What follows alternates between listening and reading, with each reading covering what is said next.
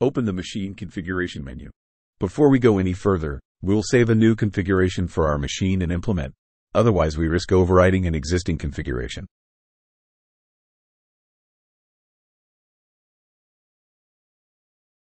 Then, pick the style of machine you are using: harvester, traditional, or articulated.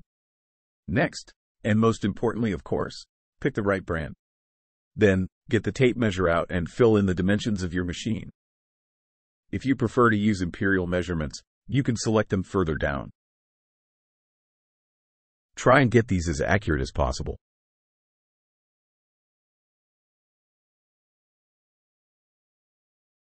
On this screen are settings related to the visual width of guidance lines, nudge distance, whether it should steer in reverse or not, and the minimum and maximum speeds autosteer should engage at. The line acquire look ahead is in seconds. How far ahead AOG should search for a line to acquire. The next button down is your implement section, and you'll notice that as you change the style in the first one, some of the next sections change.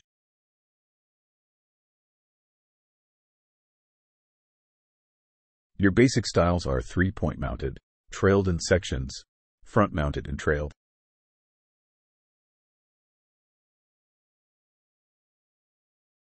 Again, get the tape measure out and get these as accurate as you can, using the pictures as a guide.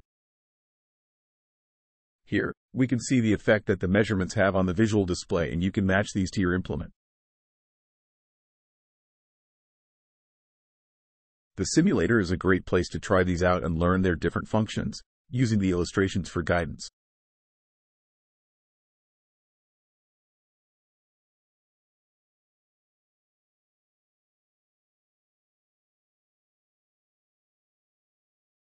Next, we come to the implement width, and your first thought should be to consider if you have any kind of section control. If you do, it makes sense to create the correct number of sections and widths, as they can be used with a machine board to turn sections off, or a visual indicator to do it manually. You can have up to 16 sections of varying widths, and you can see the effect this has here. Notice, the overall width of this implement is 6 meters.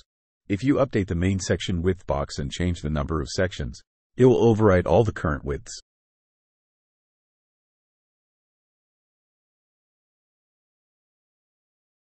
The percent coverage informs AOG when to turn the section off. At 100%, it turns off only when all the area is applied.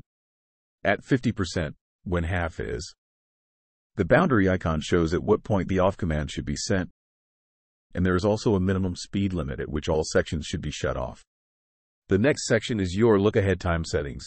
These are how far before you cross the headland onto the work the machine should turn sections on, or warm-up time. The next is how far ahead of reaching the headland the section should be shut off, and finally how far into the headland the section should keep running before turning off.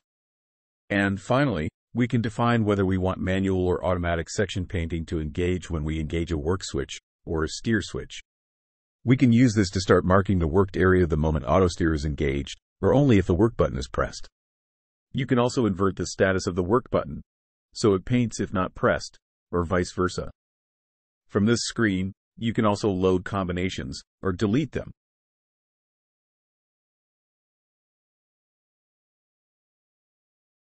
And that's it for this video. You should now know how to set up your tractor and implement. Don't forget to like this video, subscribe, and watch the playlist regularly for new additions. See you next time.